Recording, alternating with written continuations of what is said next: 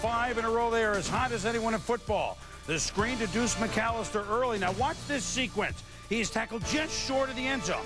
Next play, it's Deuce. One ref calls a touchdown, other ref doesn't call. Jim Haslett decides that we don't review it, and wouldn't you know it, the next play, it's a fumble, and the Eagles recover. So, Ryan Westbrook, who is really emerging from Villanova's finest, scores a 15-yard touchdown. It's 10-0 Philly late first. Then, pass rush, Nate Wayne. Sacks Aaron Brooks. It's a fumble. Indy, he's got plenty of Kalu.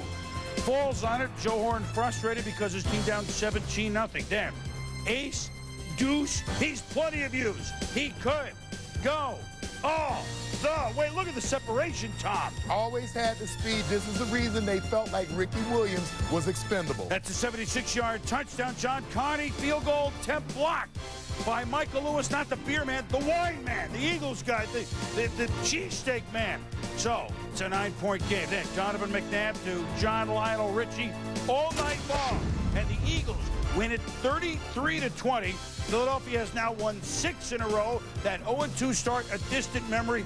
Another 100-yard game for McAllister. That's 8 in a row. But in this game, Donovan McNabb hit 10 different receivers, all the running backs, everyone contributing on offense. Yeah, and Donovan McNabb doing that thing that he does with his legs. He comes out again, and he makes you second-guess yourself defensively.